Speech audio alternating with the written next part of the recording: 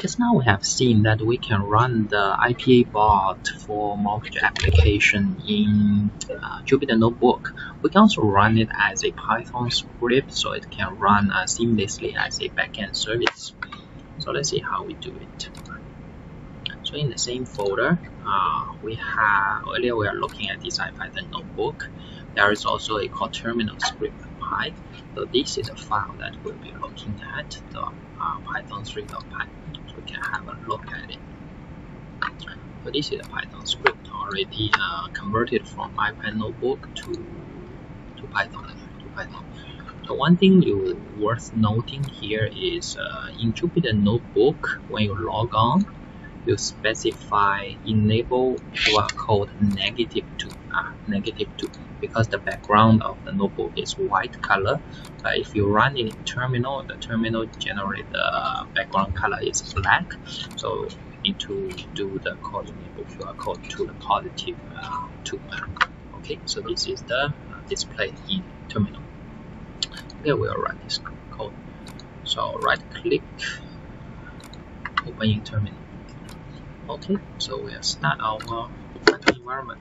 So RCE activate ISS EMBPY3. Okay, so this is a Python environment with all the required library, including IT chat. Okay, next is, let's have a look. Yeah, Python lesson 6.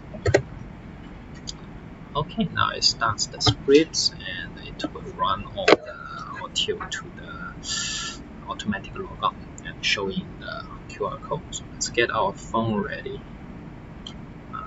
IPA bot needs to scan the QR code to log on. So I get my phone ready. So you scan QR code, scan QR code, scan QR code. Then I'll press login.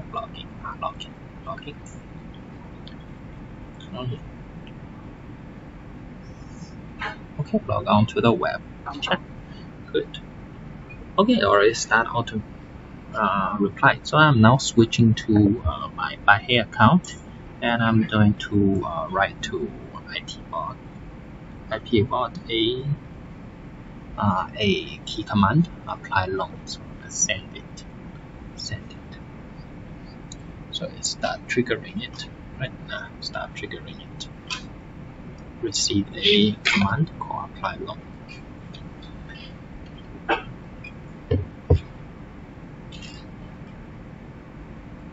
Okay, so the backend service has been starting. So it's want to click the show desktop. So on the upper left corner there is a desktop icon. So the backend taskbot using Tag UI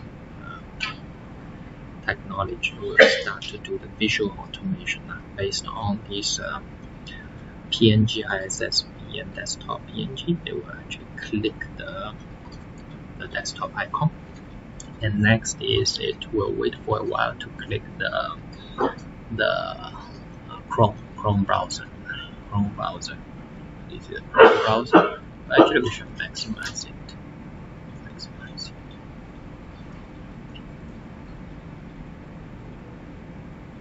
Once it's there, it should start the KIE web.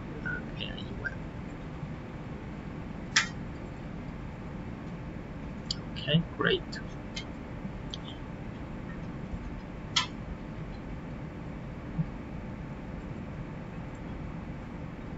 Then start to key in the username, which is sales representative.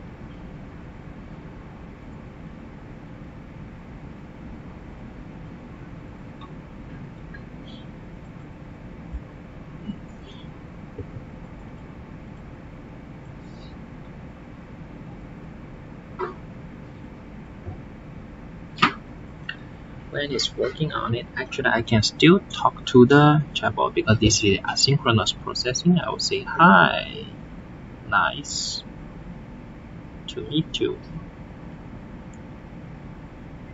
Nice to meet you.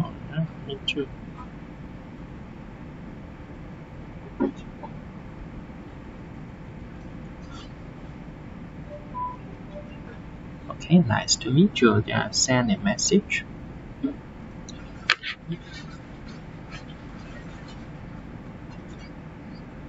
The ISS bot is working in asynchronous mode, so it's still able to reply me and do other things for me. Okay, while in the backend, it still tracks the tag UI bot, the backend bot. So now I start the usual long application data entry.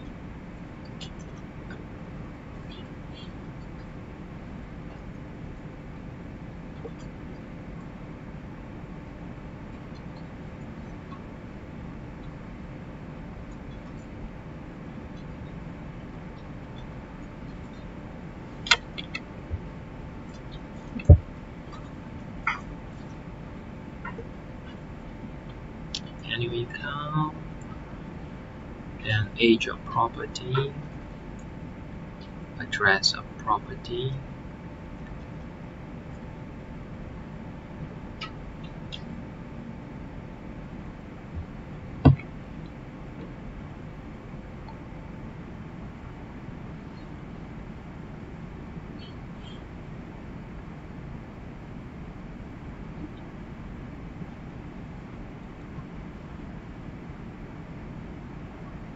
okay, then click the submission. It's done. If you want to create more, then you can do a loop to create more. Okay, now the bot is proceeding to log off and close the browser. Proceeding to log out.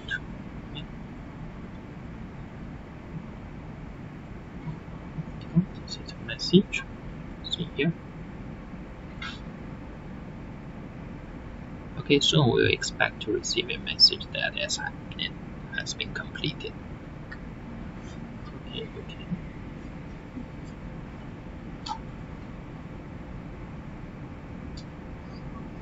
Okay, it shows completed in 268 seconds.